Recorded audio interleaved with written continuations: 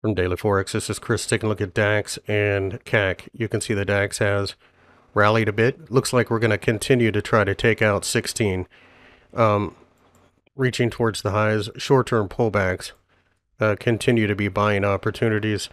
15,500, 15,000 both. Major floors.